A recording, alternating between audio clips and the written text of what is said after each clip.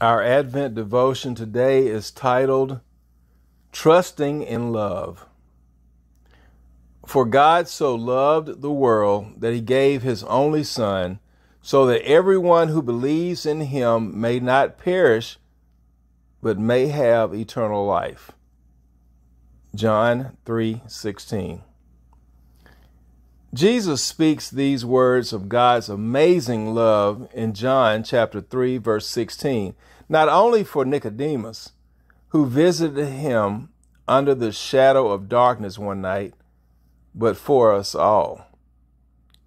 The grace of this promising word is that God loves this incredibly sinful and dark, perishing world and is willing to give his only Son for its wholeness and redemption. Jesus was willing to lay down his life for us all.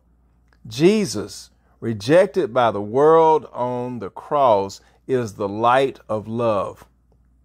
But oh, how Christ, that light of love, lights up the night. The light of grace comes to us so dearly, so lovingly, in Jesus, who offers us his very self, that we may not perish, but may have eternal life.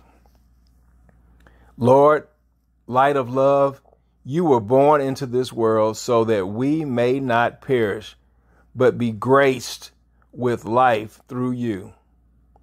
Amen.